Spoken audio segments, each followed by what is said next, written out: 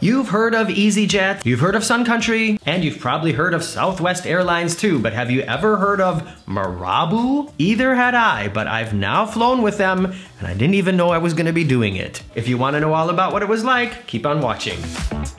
I'm Morgan from the very unofficial travel guides. I've been making travel videos for over 15 years of popular and not so popular tourist destinations to give you a very honest, unofficial look at what it's like to be there. And I'm also the author of a small book called Getting Stitches on a Cruise Ship with travel stories of things that have actually happened to me while traveling around the world, like when airport security stopped me because I had a knife in my bag. And the knife wasn't even the worst thing I had hidden in my bag, but we'll just chalk that up to dumb things you do when you're a teenager flying for the first time alone. If you want to pick up a copy, it's available on Amazon now, and it's a great way to support what I do here on YouTube.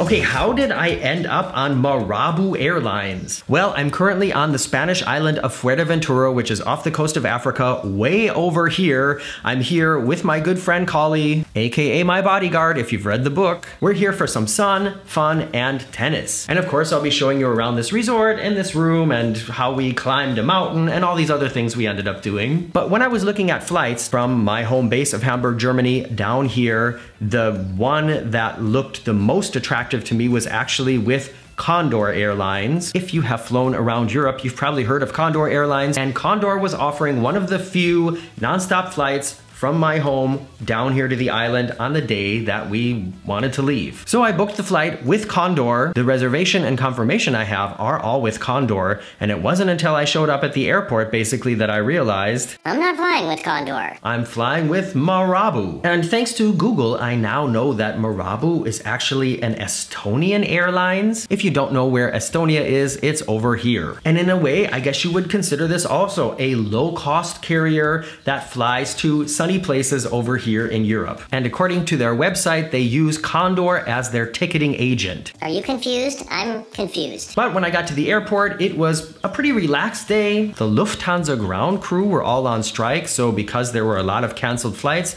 I think that meant there's a lot of people not at the airport. But it's kind of nice to see things getting back to normal as somebody who's flown a lot, especially right after the whole COVID thing finished. There was a lot of chaos at times, and now things seem to be back to normal. And because I wasn't sure if there would be a meal served on Marabu, I decided to fill up my water bottle from the free water dispenser in the airport and grab myself a sandwich just in case, and that turned out to be an okay idea. Boarding happened by bus, so we left the terminal, got into a bus. The bus drove out to the tarmac where the airplane was parked, and then we climbed up the stairways into the plane. All right, all you airline, I was gonna say freaks, that sounds so mean, but I mean that like in a loving way. Airline experts, how about if I say airline experts? Please let me know, is this an Airbus A320-200 or is this the A320neo? Either way, according to the internet, Marabu doesn't have their own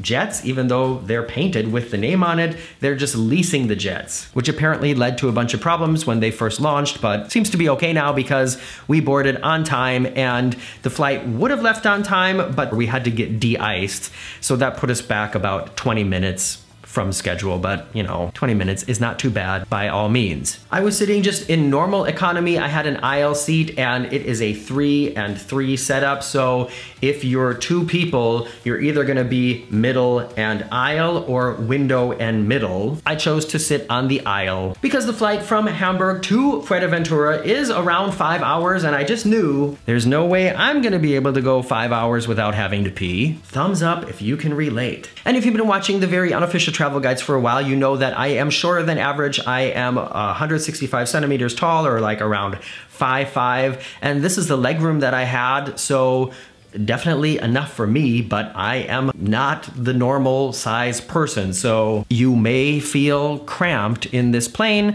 because I think the seats are kind of close together, and I know that when the guy in front of me reclined his seat, it did feel very close to my face. And as I had expected, there were no food or beverages included in the price of my flight. So in the in-flight magazine, which was in the seat in front of me, there was a large menu of selections of snacks, sandwiches, noodles, candy bars, things like that, and those were all available for purchase. There was nothing, and I mean nothing, not even a glass of water and some pretzels, nothing included in the fare. And I was surprised looking through this menu. There were a couple things that I thought, okay, yeah, that does actually sound pretty tasty. That doesn't mean that they would have had it, and you know, the way I know my luck, if I wanted it, then it was definitely sold out. But I was pleasantly surprised that the prices were basically the same prices that you would pay in the airport for a sandwich and a can of soda or something. So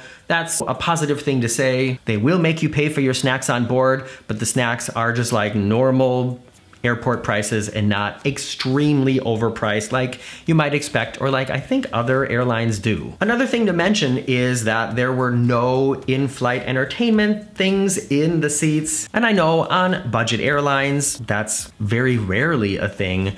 But for me, I just feel like on a flight that's 5 hours long, I kind of did miss it. And they do have onboard Wi-Fi, and they say if you log into the Wi-Fi, then even for free, they have like a entertainment system, but then you're using your own device. And if you're watching movies or TV shows for 4.5 hours, 5 hours on your own device, that is really gonna drain the battery. And here's another thing about this plane. There was no place to plug in or charge your phone. So not a lot of bells and whistles in this plane, even though the flight was 5 hours long. I went and checked out the bathroom. Like I said, I was going to, and this is just a video of the bathroom itself, not me doing what you have to do in the bathroom. If you want to see that, check out my OnlyFans account. I'm just kidding. I don't have an OnlyFans account. But the bathroom was very clean and seemed well maintained. Recently on a flight on Delta, the bathroom there did not look as nice as the bathroom did here on Marabu. So thumbs up for that too. One interesting thing was the soap dispenser that's like built into the bathroom in the plane was not functioning, and up on this little shelf next to the mirror, they had an extra thing of soap and a cleansing thing, but it wasn't, if I understood it correctly, it wasn't a thing to cleanse your hands, it was a thing to like clean the surfaces. But all in all, the bathroom was pretty acceptable. As far as the service crew in the airplane, they were young and motivated, and the reason that I mention this is because I've flown a lot of Delta flights lately, especially the long distance flights to the United States and back, and I don't want to step on anybody's toes, but it just seems like, especially on these long haul Delta flights, the cabin crew are, let's say, getting towards the end of their career, and they seem to be very often not very motivated, not interested in making your time on board special. Many of them, at least that I have encountered, seem to be more or less just counting the days until they can retire. So I appreciated having a young, motivated, fun, and funny crew on this flight. And I honestly couldn't tell you if they were all based in a certain country because they seem to speak many different languages. So that's a good thing too, especially since they're flying from Germany to Spain and Greece and all the other destinations that they go to. And even though we took off about 20-25 minutes late, we managed to land only 5 minutes past our landing time, and the Fuerteventura airport is a modern airport, I guess. In comparison to when we boarded the plane in Hamburg, here on Fuerteventura, we left the plane by a jetty or a gangway, so we were like immediately in the airport when we left the plane. And it was kind of a long walk through the airport to get to the baggage terminal, but it wasn't so long that I wasn't surprised that by the time I got there, the bags were already on the conveyor belt. Wow,